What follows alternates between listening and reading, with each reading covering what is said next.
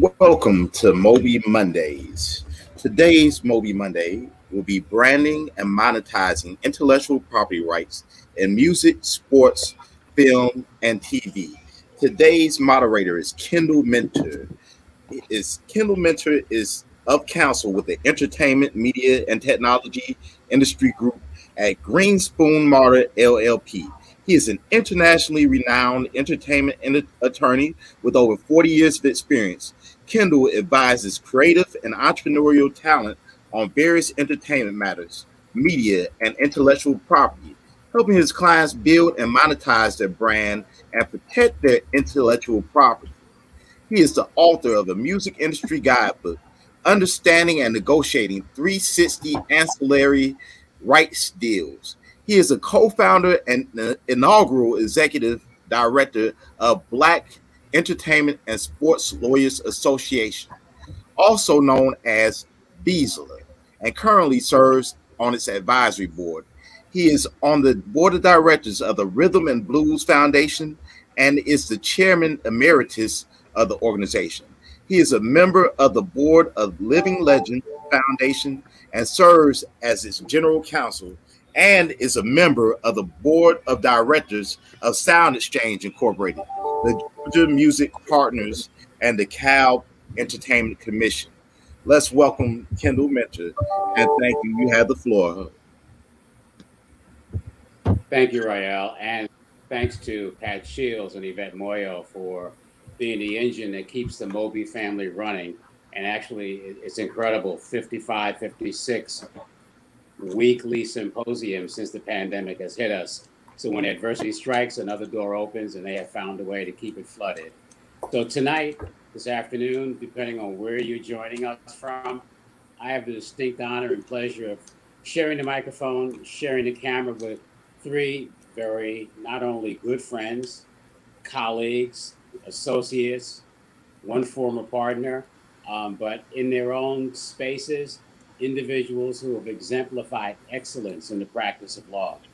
I have Bruce Siegal, who actually is a former partner of mine as of 3 weeks ago at Taylor English, and we'll talk about their backgrounds individually in a second.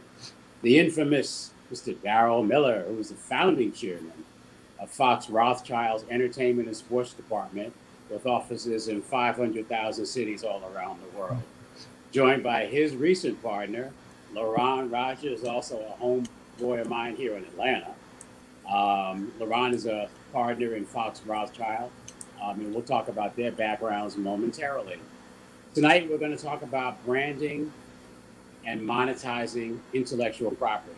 In plain English, how to make some dough in the music, film, and television and sports businesses using name and likeness. We call it intellectual property because it's protected mostly by copyright, sometimes by trademark as well, when you're protecting the name, the likeness, the logo, the brand.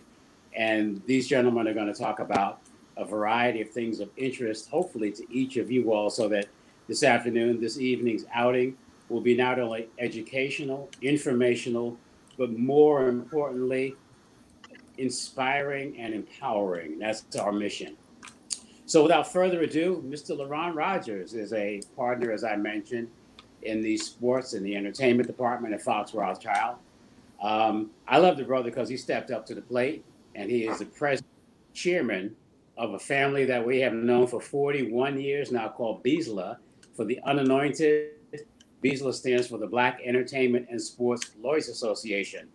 Before joining Fox Rothschild, Leron was the former vice chair of the Entertainment, Media, and Sports Group at another national firm called Lewis Brisbois, who had offices all around the country. He's also the present chair of the State Bar of Georgia, the Entertainment and Sports section. He's the co-chair of the Music Industry Relations Collective for the National Museum of African American Music, which hopefully you all are astute and up to speed and know that Nashville launched the museum not too long ago. And if you haven't been there already, please make sure you put it on your agenda and your itinerary. He's also been recognized by Billboard magazine as one of the top music lawyers in the country. He's been acknowledged in Variety and a host of other publications. Bruce Siegal, not only is he a partner in the entertainment, sports, and media group in my former firm, Taylor English. But he's also, and has been for many, many years, a sports genius. He is a former senior vice president, general of an organization called the Collegiate Licensing Company.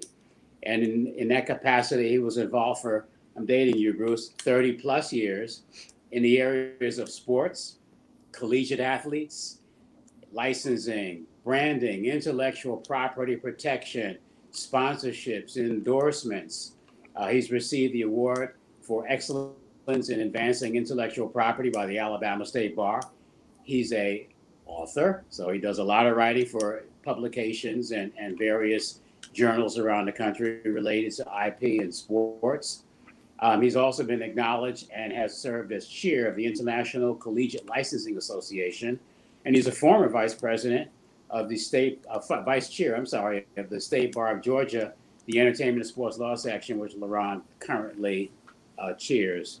And Bruce is going to talk about a very fascinating subject in a few minutes, which all you sports buffs know that the NCAA and other sanctioning bodies have now lifted the curtain and the chains and the shackles off of college athletes so that they too can share in some of that money that's made from their name and likeness, and not just the universities pocketing all the dough. Last but certainly not, by no means least, is Darrell Miller one more time. Darrell, in addition to having 42 jobs, not only Fox Rothschild and dealing with all of his clients and family matters, is also a former executive and leader of Beazley. And, he served in an astute capacity for Beazley for many, many years, and we still applaud him for that. But that's small potatoes compared to being recognized by his colleagues and by the industry at large in the Hollywood Reporter, in Variety, in a national law journal, by being the entertainment law trailblazer of the year.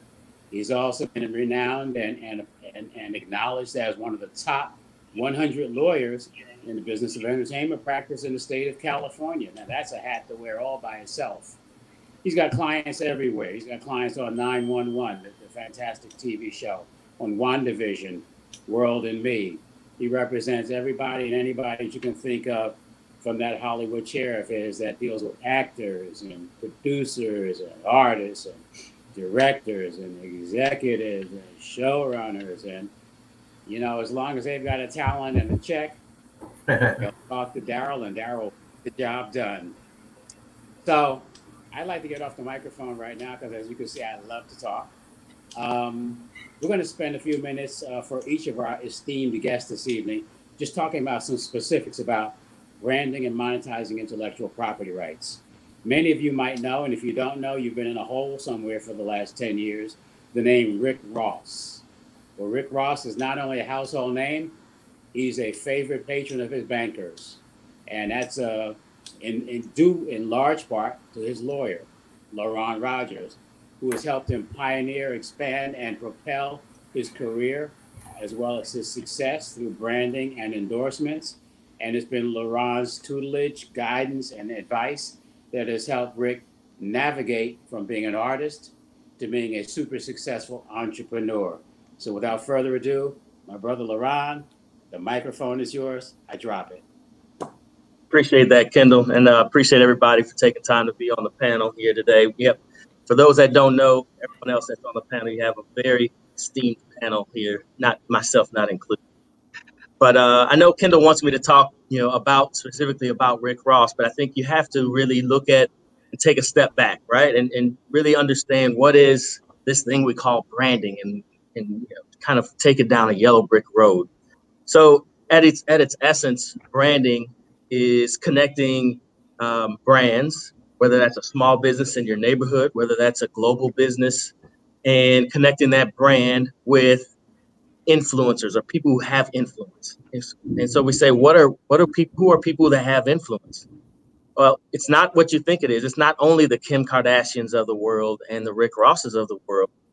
There are influencers that have great value to brands what we call our micro influencers.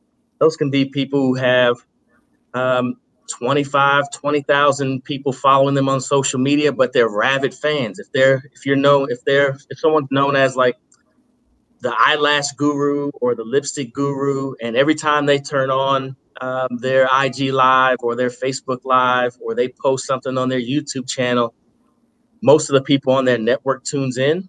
Well, they're an influencer with respect to that segment of the business that they're interested in. So, I don't want people to think that an influencer is just one size fits all, because I actually help, local and regional businesses pick and choose influencers that can help propel their business forward without it necessarily being a big, well-known celebrity. So I think that's one of the first things you really just need to understand. And so then, when you say influence, what does that really mean? Well, it means that the person that is trying to bring eyeballs to your product or service has some engagement with the people that follow them, generally on social media, or has some influence over people making decisions. When I was younger, you used to call that, oh, that's, if someone told you, oh, I caught a sale down at the store, you should go cop those shoes, or you should buy a shirt, or, you always knew that cool person who had the latest gear or the latest car, or the person that had the cool watch, where they were influencing. I had an uncle he always had the newest and latest car. And so he was influencing me about my buying decisions at a later point in time, because he was the cool guy.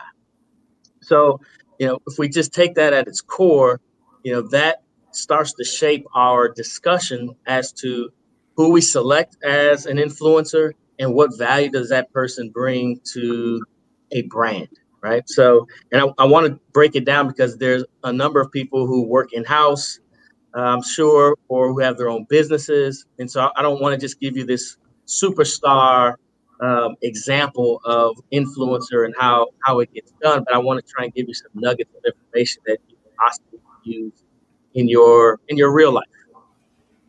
So from a brand's perspective, what do they want? They generally want a couple of things. They want to bring attention, or what I generally call eyeballs, to their product or service. And then they don't want just people to only see it, but they want people to engage with that product and or service. And then keeping it going further, they want them to not only engage with that product or service, but they want them to convert, or they want a conversion, meaning I want you to buy something. Because at the end of the day, influence is only truly influential from a brand's perspective if the public's been made aware of the product and they move all the way across the spectrum to purchasing an item and creating what we call return on investment, ROI, profit, sales. Because at the end of the day, that's what brands want to do, is they want to sell stuff or sell products and services. So as we think this through, how do brands evaluate who to engage as an influencer? Well, that's a key component to start to have a discussion about, right? Because you want to first look at, is it a regional brand, a local brand, a national brand? Who do they want to attract? These are the conversations I have with the brands that I represent. What eyeballs are you trying to attract? Meaning, what age demographic, socioeconomic status, income level, some diversity. You ask a number of probing questions to really drill down to who you're trying to attract. And then you start to build out who has influence over that demographic. So for instance, if you're trying to attract someone to listen to music in a new hip hop group, well, I doubt you would want to get me as your target audience, right? I love hip hop music, but I'm probably not making most people or many people go and look and listen to the newest Baby record, or one of the other any up and coming artists, right? My kids don't even listen to me when I tell them a song is good. So I'm not the influencer in that regard, but I may be an influencer with respect to travel, or automobiles or watches, because I do love a good watch and some cool shoes, right? Especially some sneakers. So, when you start to really understand, okay, who do I want to engage? You have to figure out who has access and influence over my target market. And then, and that doesn't have to be one person. If it's a national campaign, it doesn't have to be one person.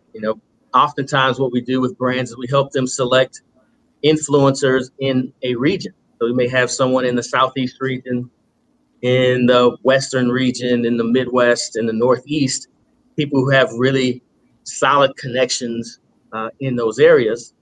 And then we start to really develop a list of what does the brand want in terms of deliverables. Do they want that influencer to post and just make the public aware of a product? Do they want to do a television commercial? Do they want to just take photos?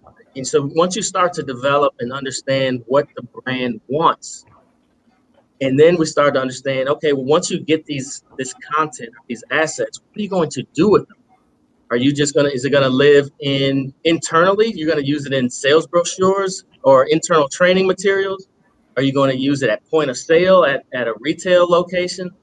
Are you gonna use it in a social media campaign? Are you gonna use it on television? And the reason why we start to ask those questions is because each of those mediums have different price points. And so as we start to develop, what the price point or what the deliverables are that the brand wants, and then we've selected an influencer, the likes of a Rick Ross, or maybe even someone not even as big as he is, then you start to determine and you start to figure out, okay, what does the influencer charge, or what makes it worth their time to attach their brand and name, image, and likeness to your product? So, for any influencer, you have to go through that process of determining what makes it worth it. To some influencers, especially who are just getting started, it may just be as little as free product.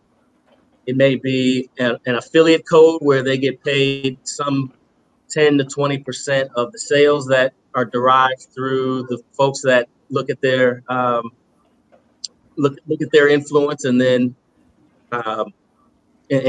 make a purchase of the product or service, and they get a piece of that. Or when you start to get to a bigger level, a certain influencers who have millions of followers, they want guaranteed cash. And that could be on a monthly basis. You could put it such that they get paid as certain deliverables are made. And then if you really get to a certain level, and I think this is why Kendall wanted me on this discussion, is that I started being very intentional about 7 or 8 years ago with influencers to say, okay, how can we really monetize your influence in creating not only a guaranteed cash flow, but equity, because we're building these brands, and these brands are selling for multiple X's, or multiple times their revenue. And so if an influencer is working with a brand and they help them go from 10 million in sales to 200 million in sales, and then they sell that company for 5X, that company could be worth hundreds of millions of dollars, if not $1 billion or more, right? And so we've been very intentional about making win-win situations and creating win-win situations for both the brand and the influencer. And sometimes that means taking a little bit less money on the front end. Sometimes not. It all depends. As an influencer, you don't want to starve a new brand, because they need cash flow to keep the business going and whatnot. So, we just kind of look at all those different variables and really start to piece together what makes sense. What makes sense for the brand, because they have to have a win, and then what makes sense for the influencer. And there is no one way to do it. I've done, on both sides, both the brand side and the influencer side, small influencer to very, very big influencer, small brand to very big brand. But these are the concepts that are very consistent throughout. So I wanted everyone to have some sense of kind of the thought process and how you use an influencer and brands get some value out of influence. Thank you, Leron. Leron, when you're representing your, let's just call it your influencer clients, how do you determine how to structure the deal in, certain circumstances of fees, of royalties, back end, of equity? I mean, there's certain decisions that you make. You just can't throw everything all on the table at the same time. So how do you make that analysis? I mean, I literally go through the entire process that we just talked about. And I figure out, okay, I really drill down to what does the brand need to be successful? And if the brand is a new brand and they need eyeballs, well then, okay, treat my client like a marketing expense. And what would you pay if you were using a television ad and you want to get in front of 5 million people on television? I would call Darrell and say, Darrell, what does that cost on television, right? Or an agency. And then so you can start to get a sense of what that would cost. And then if my client can put that brand in front of that many eyeballs, well, then I want to price that accordingly, right? And then so that'll give me one piece. And I start to build out like a matrix based on the deliverable. And then I'll sit down and say, okay, you want 5 posts a month? Okay, my client typically gets paid. I have clients that get paid anywhere from as little or nothing product to 6 figures to make one post, right? So you start to build that out. Well, do you really want 5 posts at 6 figures? Because this is what that'll cost, and you have to see what their budget is. They may not have that budget. And then I will give you a real life example. Rick Ross just did a television. Well, it started off as a commercial that was going to be used just on social media campaign for Wingstop. And I negotiated with Wingstop. Initially, they wanted all the rights. They wanted, social media. They wanted television. They wanted, boards. They wanted magazine rights. I was like, no. At this price point, you get social media. And so, we did it. The ad came out fantastic. And then they're like, well, we think this will be great on television during the NBA Finals. You know what I did? I went, now you have to come back because now you want more rights that are generally more expensive, and they have to come and talk to you. So, but again, you have to be fair. You have to understand the economics on both sides so that you don't price your client out of a deal. But yeah, I mean, those are real conversations that you have to do. And it is much easier to get equity in a company. You mentioned equity, and it's much easier to get equity in a company that is younger and not as established. It'd be much more difficult to get equity in Nike than to get some equity in a startup type of company. So you have to weigh all those things as you really just start to sketch out what could work and have real discussions with the brand as to what they want, what their budget is. Because sometimes budget leads the conversation, and I don't care what they want. They can afford it, they can't afford it, and you just try and work within a budget. And yeah, that's generally it. Perfect. Thank you, Leron. Appreciate that. Bruce, Sure. We're going to flip the microphone over to you. There's obviously been, for all of us that are into college sports, a recent explosion with what I call the emancipation of college athletes, so that now they can begin to monetize their name and likeness. And it's an exciting era, exciting opportunity, especially for folks not only on the receiving end who are on the field playing or on the court, but also on the representation and the branding side, who can now take advantage of this new opportunity. Can you share with us that journey? Sure. Thanks, Kendall. And thanks, Leron. I was furiously taking notes because, in the world of collegiate athletics, this has been a very eventful summer, perhaps to say the least. And, with the opening up of the ability for the first time for college student athletes to be able to exercise their inherent rights of publicity, their right to commercially utilize their name, image, and likeness in things including licensing, sponsorships, endorsements, commercials. Social media is huge, and many of the opportunities that will be available to college athletes will come in the form of being social media influencers. And so this was a tutorial, and I appreciate that background. But in essence, the NCAA has had a very hard and fast rule, throughout its history, that is grounded in the concept of amateurism, leading to the conclusion that, among other things, student athletes, unlike anyone else, do not have the right to commercialize the use of their name, image, and likeness. And as of July 1st, we're just a few weeks into this.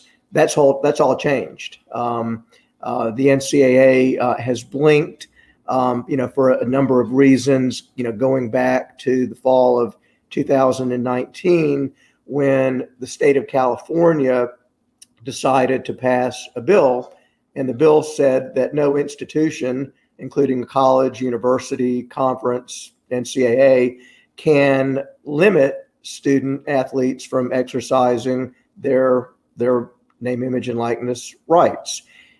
On the heels of that, other states began to pass similar bills. All of this is in the context of the NCAA being sued many, many times, and losing, most recently in the Supreme Court, really calling into question whether the NCAA, on antitrust grounds, can legally limit compensation to student athletes. That they clearly cannot in the context of educational related compensation. But this the Supreme Court case, Alston versus the NCAA, totally calls into question whether the NCAA can regulate anything related to compensation. So between legislation, litigation, the NCAA essentially blinked, and they formed a working group. The working group was devised to change the NCAA rules. They had the opportunity to go in and rewrite the rules that prohibited the commercial use of name, image, and likeness. And again, for the first time, open that up, with regulations and with, a certain level of guidelines and guardrails. In the wake of the activity, the NCAA, and particularly after losing in the Supreme Court and having serious antitrust concerns, instead of changing their rules and bylaws, as was planned to have taken place in the past several months, they essentially punted and decided to, for now, waive, not change their rules, but waive their rules related to name, image, and likeness, such that if a state has enacted a law allowing for name, image, and likeness, that controls in the state. If a state in a state that has not enacted a name, image, and likeness bill, it's up to the university, the individual universities, to decide what their policies might look like with respect to the rules related to student athletes being able to exercise their rights, with certain basic principles. Number one, the colleges and universities can't themselves pay a student athlete, right? They can't. There's no pay for play per se. However, they cannot prevent third parties from coming in and doing a licensing, a sponsorship, or an endorsement bill. And so this opens up tremendous opportunities for college athletes. And again, the dust has not been completely settled by any means. Deals are currently being done, but I think that a lot of corporate entities, a lot of individuals are kind of testing the waters. It's sort of a different ball game when you're looking at what are these opportunities with respect to student athletes. Are there apparel deals?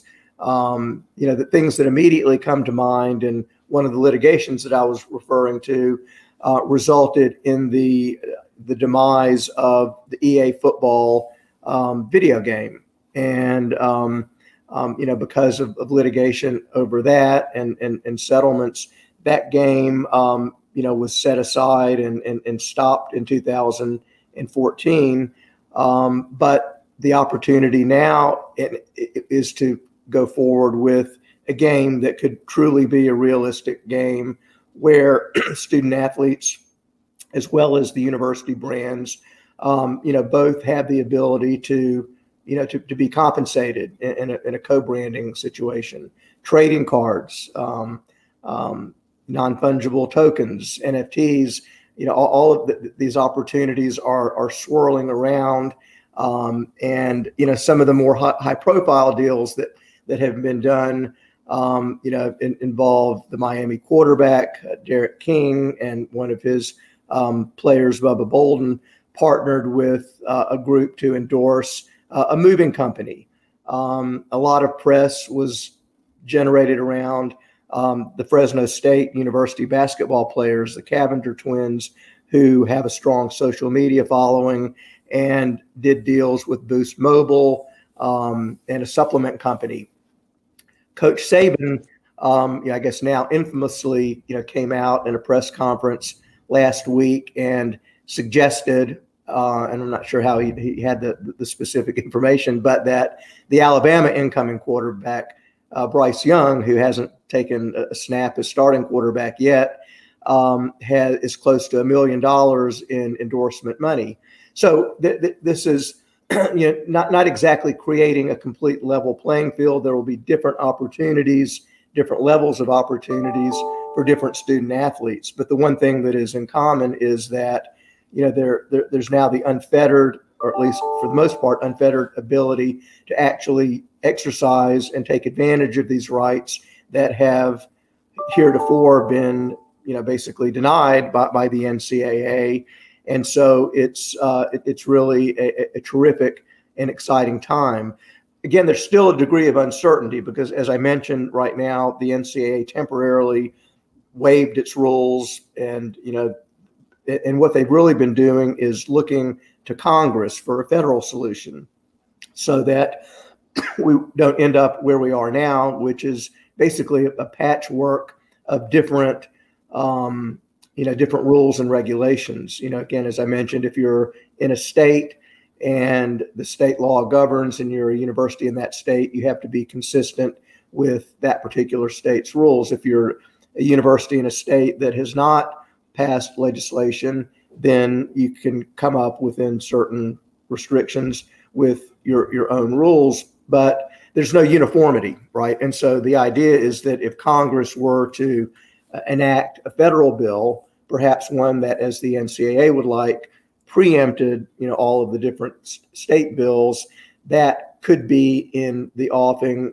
However, it didn't, occur before the July 1 deadline. And again, the reason for the July 1 deadline is that of the states that began passing these individual laws, freeing up student athletes and NIL rights, the first round of those, led by Florida, went into effect July 1. And so that, kind of was the, that was sort of the starting point for all of the activity to take place. And, the reason that the NCAA really at the final hour decided that they couldn't, or not in a position yet to change their rules, but just, kind of opened it up, creating a little bit of a chaotic situation, but nevertheless an exciting one for those that get to try to work with and to assist student athletes and those representing student athletes and brands to kind of figure out and take advantage of these newfound opportunities. Thank you, Bruce. It sounds like not only is it going to be an explosive and exciting opportunity for those folks that know how to capitalize on it, not just from the brands themselves, but also from the representatives of the athletes.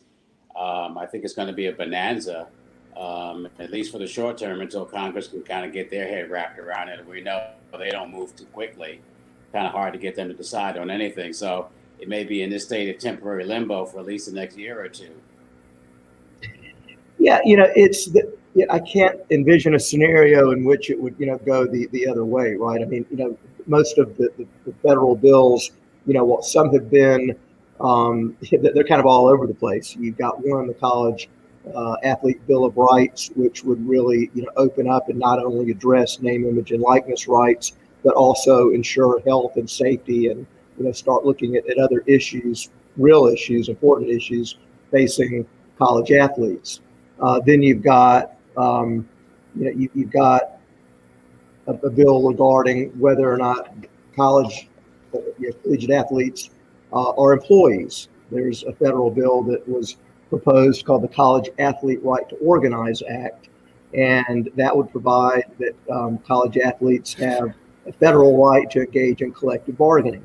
Again, these will need to be and are hopefully in the process of being reconciled in a way that will, come up with something that, can actually pass. Because I do think that there's value in, having some, level of harmony so that, you're not dealing with issues just depending upon which school and which state. And then, what if a student athlete goes from school A to B state? There's just a lot of potential confusion. And, I think that the best opportunity for, daylight on the federal level, Senator Maria Cantwell, Democrat from Washington, the chairwoman of the U.S. Senate Commerce Committee, has led the effort to create a bipartisan bill.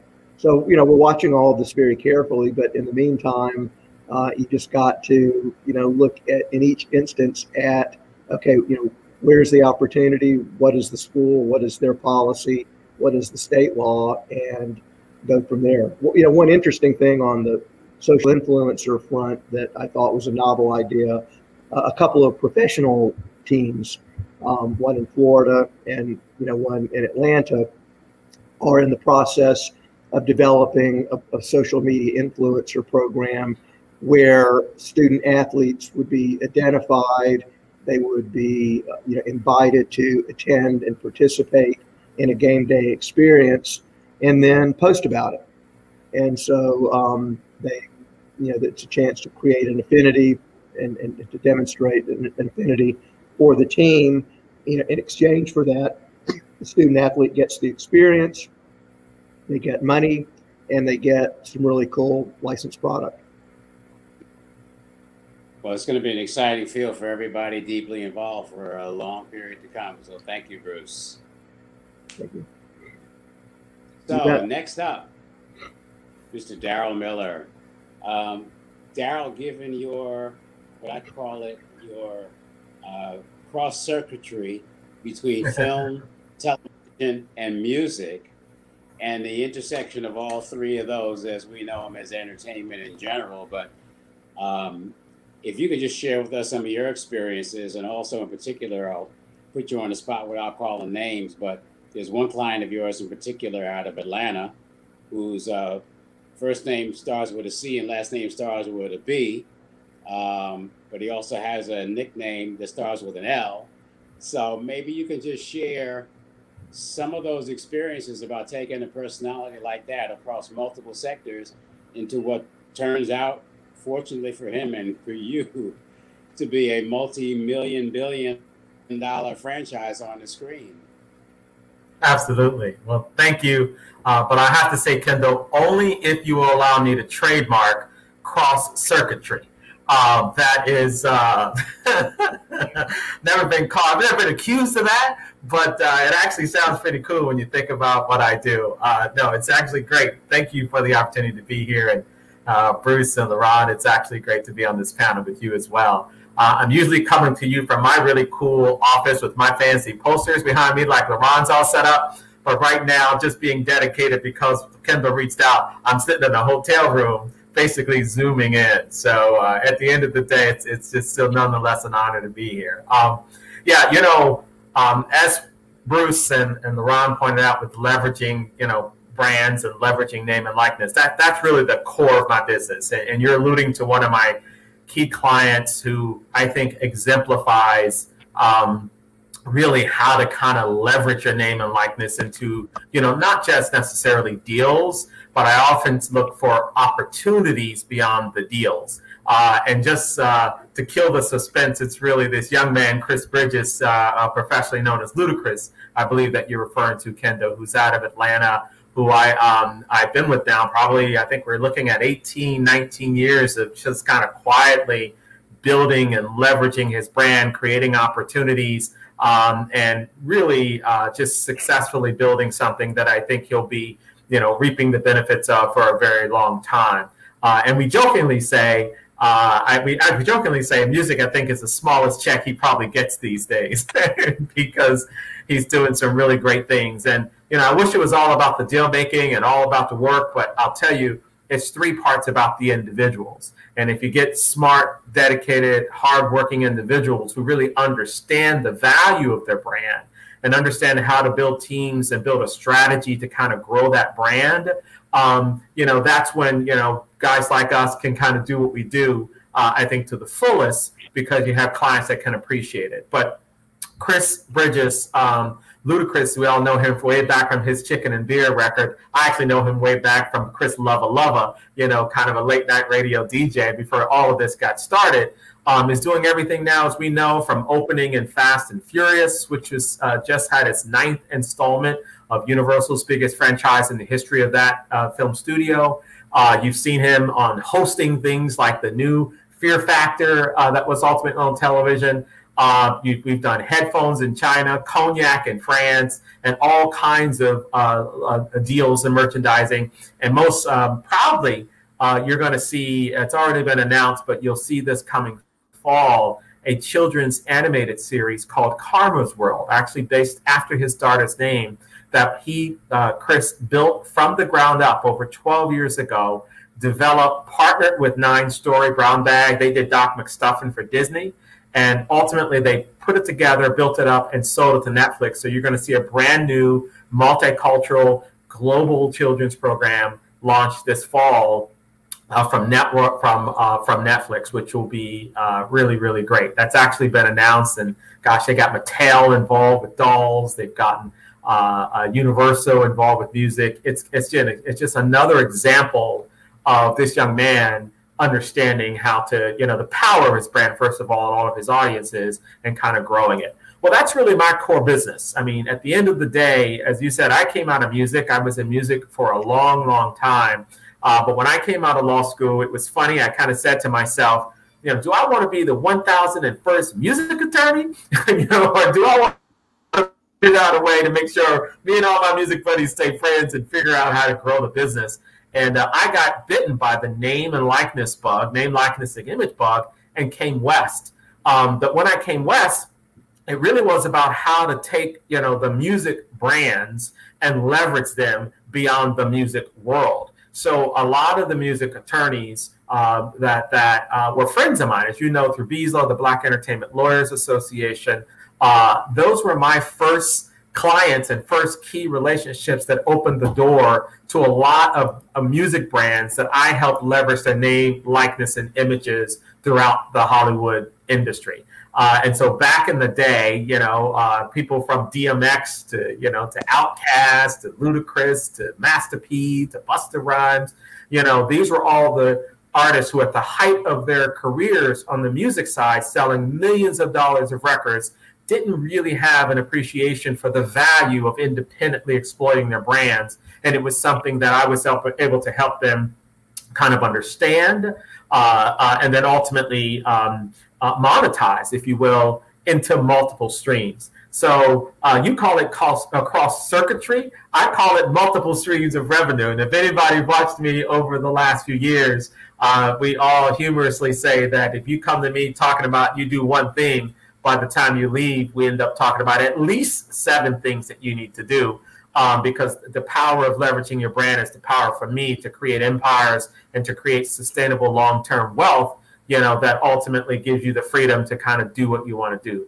I also believe that in this day and age, as the paradigm is shifting in all of our industries because of technology, and as the consumer base, are shifting, and the way that they consume our content, whether it's audio or video, the way they're consuming our content is forcing us all to basically reevaluate whether or not we can build sustainable businesses on one revenue stream, right? Can you just sell records and only sell records and live and maintain the same kind of lifestyle you could 15, 20, 30 years ago? And I think any professional in business would say absolutely not, because at the end of the day, It's a much harder business to aggregate the kind of revenues that we did back in the day. Today, when that same consumer, ain't going to buy a CD, they're not going to buy a record, album. They're going to buy basically one record, download it, and use the rest of that money to buy a subscription to something like a Netflix, go to a game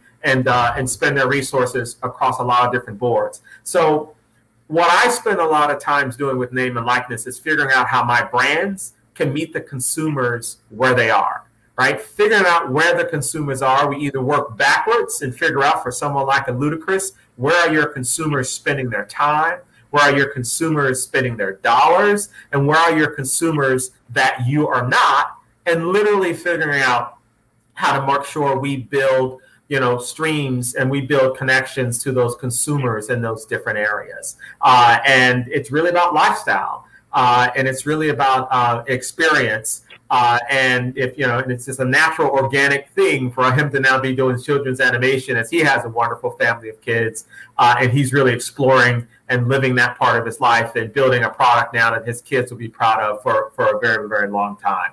So I don't see it necessarily as kind of a luxury or something that you need to kind of figure out. I see it as a must-have. If you're in the business of building entertainment brands, as Leron talked about, and defined them very well earlier, if you're in the business of understanding how to build a sustainable brand, you must have multiple streams of revenue. You must have an understanding, a deep understanding, how to leverage that brand and create, those streams and to build yourself into an empire. For me, an actor comes to me who might be famous for their name and their likeness. I take that actor and say, just don't do the deal for acting. Let's use your name and likeness and open a couple of other deals, whether those deals are for literary book publishing, for writing, for producing, for directing, for touring. Heck, even some artists, as you see as an actor, might say, like a Jennifer Lopez, I want to go sing, and then you start singing. But that's all about leveraging the brand and using that brand to just kind of open doors and to find audiences where they are. We've all talked about social media platforms today.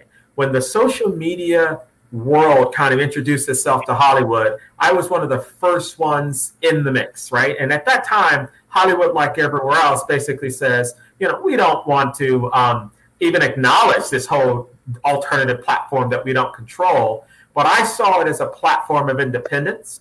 I saw it as a platform where my individuals who could control their name and likeness could actually build their own audiences and build their own networks, connect with those audiences, and then monetize those relationships and build an entire new stream of revenue outside what we'll call the major Hollywood studio systems.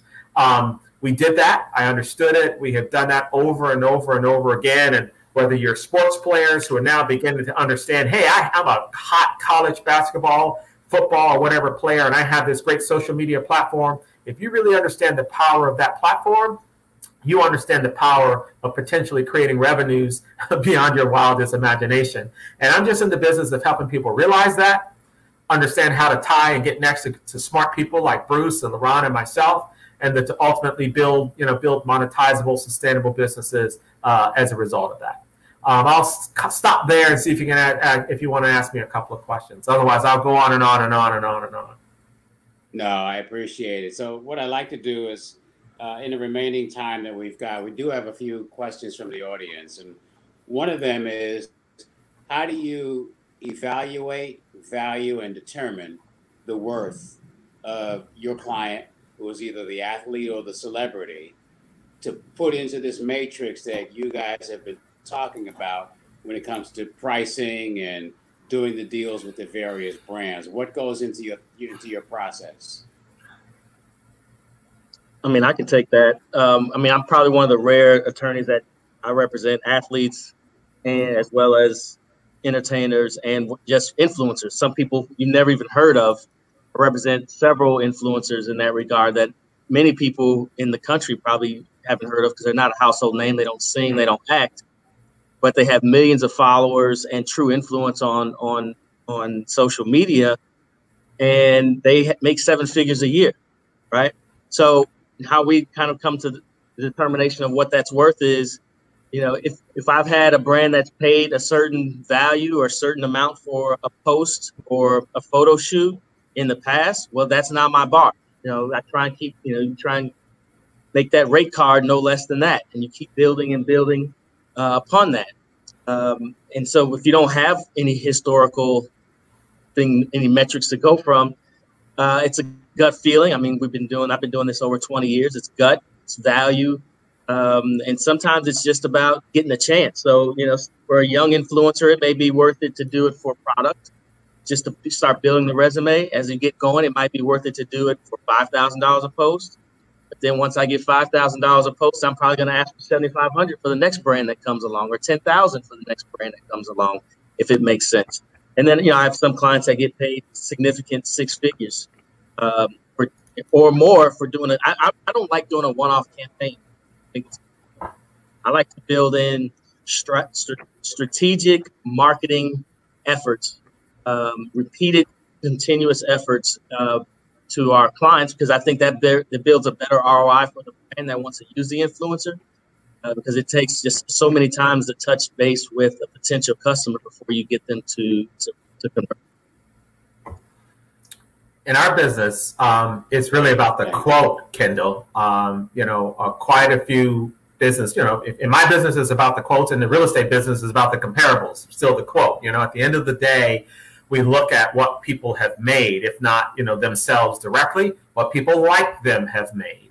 And we, try to do some comparables. That's kind of the first baseline. But, the real fun, as Bruce and Leron probably can attest to, is when it ain't about what the baseline is about the demand and supply and what people ultimately want in exchange, for you to commit to do whatever they want you to do. And in those scenarios, when you have the leverage, because that's just one celebrity that they know that can bring 10 million eyeballs, or the one celebrity that their fan base or their audience is most excited about, then you have a fair amount of leverage to kind of go beyond what, you may have made on the last deal, or what, they may have paid their last actor. You have that ability to kind of, what I like to do is break ground, do something new, and kind of, cut a new path forward, and perhaps even set a new standard. Great, thank you. So you're not off the hook yet, Darrell. I got another question from you from our audience. For folks that are in the film and television business, specifically in front of the camera, and also behind the cameras, either directors or screenwriters, what are the criteria you and Fox Rothschild use to determine whether or not to bring them into the firm? That's based on a lawyer by lawyer decision. So I'll talk about mine, and since I have a partner here, he can perhaps give you a couple of insights on his. But for me, the criteria really comes down to whether or not you have a legal matter that I can actually handle or help you with right now. So many people want to kind of engage an attorney to do what agents typically do, or what managers typically do. I'm very careful to say that I negotiate primarily, so I got to, number one, have something to negotiate. And if it really is about advice, guidance, and counsel, because it's not always about the contract, and there's advice, guidance, and counsel, then it's about having that business, having that product, having that goal in mind, and very specifically articulated, so you find yourself in a position of wanting to pay for someone like me and the value of my time to help you give that advice, counsel, and guidance to help you grow the business. So you're never too young, you're never too early in your process, you're never too new for me to be in business with, but you gotta have something that I can actually act on in order to help you, and in order to, what I call, open a file and kind of really get things going. But it's never too soon to reach out. I don't have any standards to say, unless you're like already on TV, unless you're already making $1 million, I want to talk to you. There are many of my clients last week who were driving used cars, and today they're driving Ferraris. So at the end of the day, it's not a function of what you have. It's a function of where you're trying to go and the level of commitment you have, in my experience, to get there. Kendall, I just wanted to add, one of the cool things, and Darrell can expound on it, is that in the making of film and television, how much the budget starts to be used to bring in influencers or talent that have substantial social media following as part of the marketing spin, as or at least in the equation. So, you sometimes you may wonder why a certain not so real talented actor or actress is on a television show, but they have tons and tons of followers, because that new television show needs eyeballs. And that kind of goes into the factoring of how you finance it and how you get some value for your marketing buck when for that influencer who wants to be on television. Great. Next question from the audience is a question of, and it could be for anybody who wants to respond. Can you identify or just share who maybe some of the leading influencer platform tech companies are that you've used to work with your clients in the development of their brands? Well, you use all of them. I mean, unfortunately, the likes of Facebook and IG aren't as good about helping the influencer monetize their brand as others, but it's still the biggest, right? One of the biggest. I always try and help or get clients to steer the eyeballs to platforms that they control, that they can aggregate email addresses or zip codes or something to be able to retarget, or to YouTube where you can monetize it more easily. Twitch is really good. I mean, they are allowing people who have a substantial social media following on Twitch to get to all their fans, whereas Facebook and IG regulate it now. TikTok is real good right now. All these young up and coming platforms, they don't have any regulations, similar to how Facebook and IG used to not have regulations. And now Facebook and IG make you pay if you want to get to all of your people who follow you. Great, thank you. Last question is, you all sometimes wear multiple hats. You could be lawyer, possibility of doing management job, or let's just say responsibilities in coordinating deals. Sometimes it could be, an agent just looking for opportunities. Other times, you may step out and decide to partner with your client, possibly in some of the deals that they get into. How do you navigate those choices? I guess I try never to be the manager, because that's right. A headache that I don't want to do. I want to do legal work. That's my primary thing that I want to do, is come in, add value on a deal structure and negotiate a deal, because managers only have a handful of clients to manage or try and seek out opportunities. I mean, Darrell probably and similar, and Bruce the same. I couldn't do that for, the number of clients that I have. It just would never work. So I just try and provide good legal services that add value. Yeah, some do. I mean, the rules of conflicts of interest vary from state to state, and it can be really aggressive in some state, not aggressive in other states. But, in California, they're very aggressive. And just as a matter of trying to understand the lines, I'm very aggressive on myself. And like Leron, I just try to keep a fine line. It's very difficult to kind of be in business a lot with clients. It's not, unheard of, but, it has to be an extremely rare situation. It's very difficult to wear multiple hats with a client, because you often say it's all great when you got all those hats and it's working, but when it stops working, I would bet the hat that is most likely to get you liable is the one that the client's going to pick.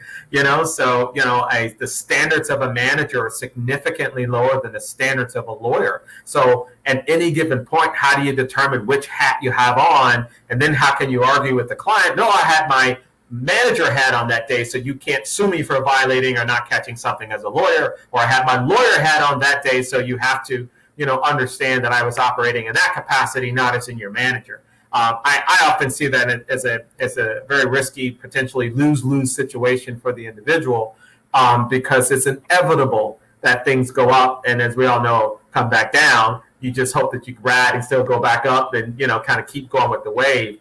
But it's very, very hard if you start from a premise of a lot of different lines that, kind of work against you as a representative. So I'm very, very, very, very cautious about that as well, because it can it doesn't seem like it's a fair playing field when I've got all the risk and the client's got all the reward.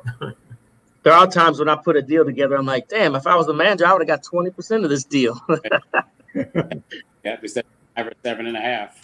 Yeah. So thank you, guys. It's just a closing point. Can you each just share with the audience the best, most efficient way to contact you individually, should they want to follow up and engage your services and make sure you get that percentage that you're entitled to? Bruce, you want to jump off? How can folks get in touch with you?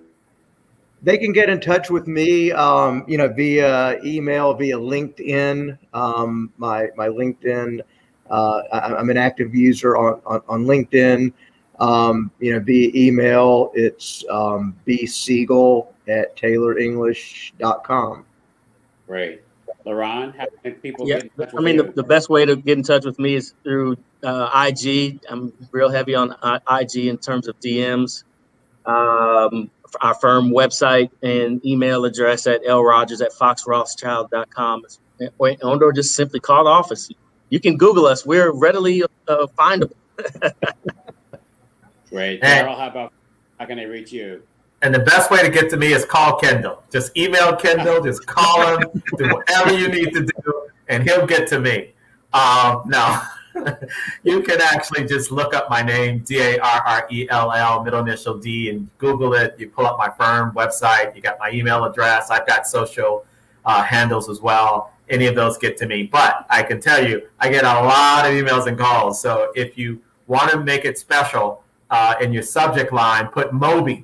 And that will get me know that you actually saw what was going on here, and you might get through because the volume is insane. But if you do something, I'll be looking out, at least for the next 30 days, for the MOBE in the subject line, which would be my keyword to know that you are somebody coming from this wonderful time. Great. And I guess I'll echo that, too, and close it out. My best method is through my email. I'll probably only get a couple hundred a day, but it's kendall.minter@GM, like General Motors Law. And without further ado, I'm going to turn this back over to the esteemed MOBE. They can take us on to home. And for Bruce, for Darrell, for Leron, thank you, my brothers, for taking out some time this evening to share this incredible information, this empowerment and education with our audience. Thank you for MOBE for being in our community for decades.